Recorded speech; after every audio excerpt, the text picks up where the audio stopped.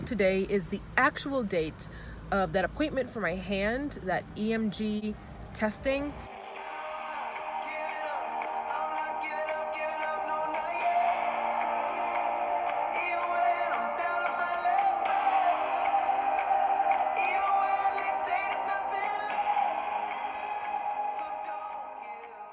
Hey guys, hey, it is Monday and it's 12:40 and we are waiting in line at Walgreens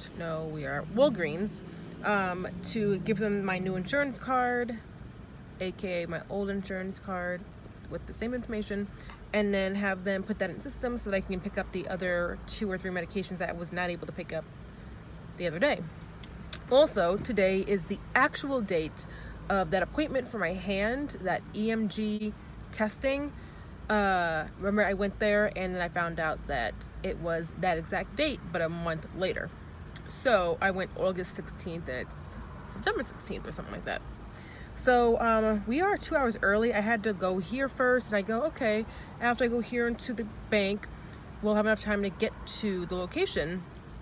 The location is not 2 hours away, and I have 2 hours to go. So I'm trying to think if there's anything else I need to do so I don't have to go back home. It's not too far, but it is like 2 exits or away. So I'm not exactly sure, but we're gonna do this first and then wing it, I guess. All right, so I realized that I should vacuum my car, and it's out of order. I'm here at the gas station, which you probably can't even see, but you can see the air, and then the vacuum is right here, and it's not working.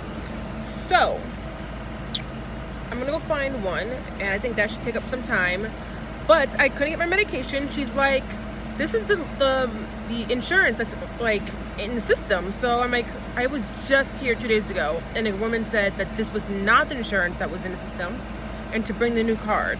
She goes, I don't want to tell you, but it is in the system. So I'm like, what a fucking waste. I don't understand when you guys all use the same fucking computer that you guys don't see the same goddamn thing.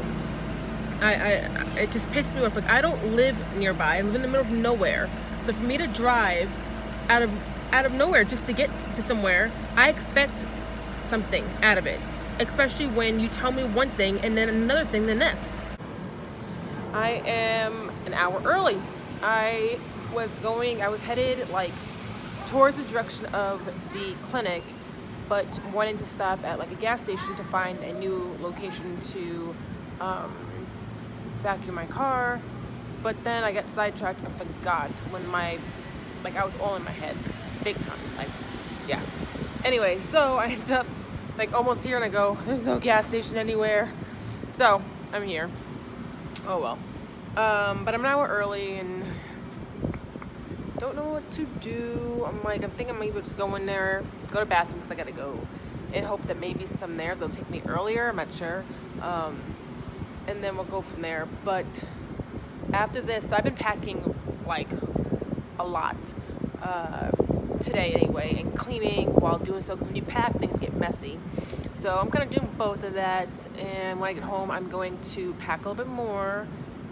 Well, I'm not even packing, I'm kind of just putting everything together on the floor in a corner, and then I'll like put it in place in the luggage, stuff like that.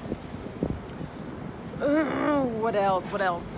No, I am not looking forward to this appointment because I hear it's very uncomfortable and slightly painful, and well, nobody wants any of that, right guys? Since we are early, why not do this?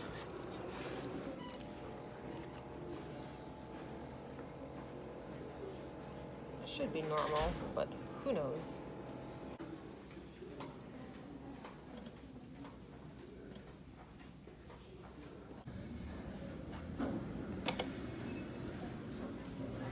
It's a little fun because I just got a comment about my post and my vlog yesterday, and someone was like, 124 over, I think it was like 89 is not high, blah, blah, blah, blah, blah, blah. But when I tried to explain this, wow, okay.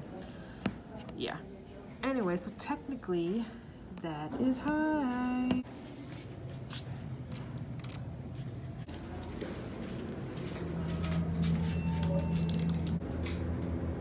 41.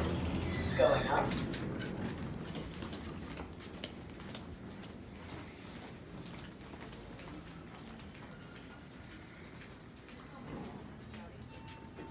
So the nurse just came in here to have me change, and she basically said that we can keep the phones and all my stuff can stay in here, or I can bring it with me in the exam room. But in the exam room, no phones. Well, the phones are allowed, but they have to be turned off because of, like, you know, electricity and, you know, affecting the machines in there. So yeah, I mean, I don't know how much it affects it. Okay.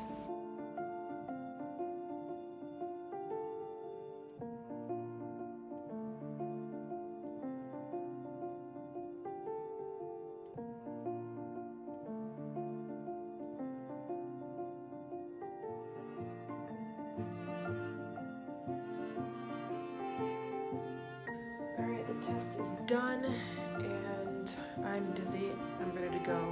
When I get out of here, I will let you guys know exactly how everything went.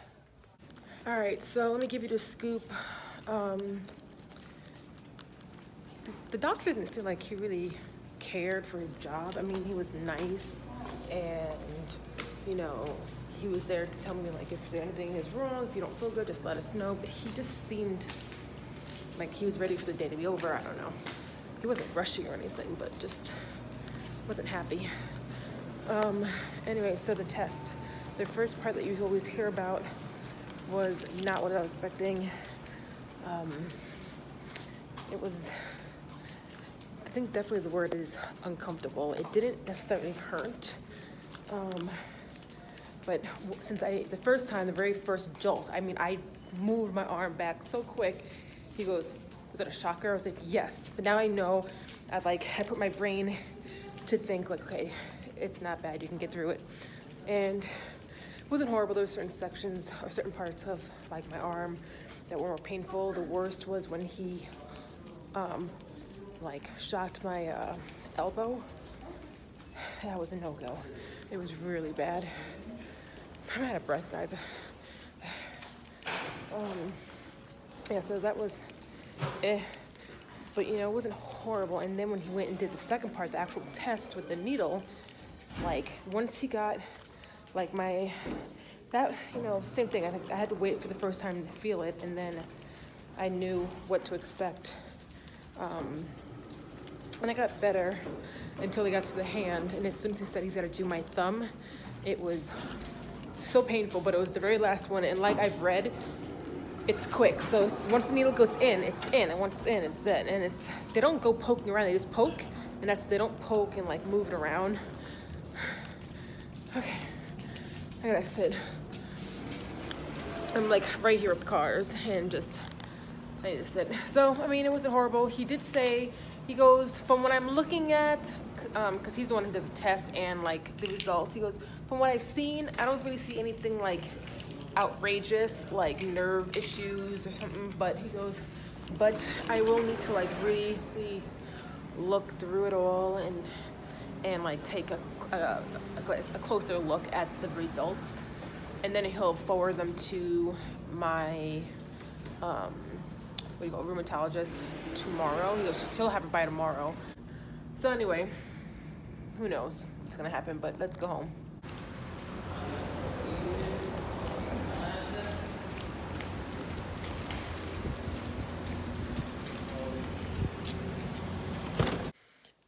Hey guys, it's been many hours. I've been doing a lot since I've been home. I have yet to repaint over that pink. One day I will. It'll be like a year from now.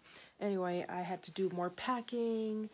I got most of it done, and I have to drop over a package to a child who lives here in the same state in almost the same town as me. So I'm actually excited to do a in-home drop-off and take photos and stuff.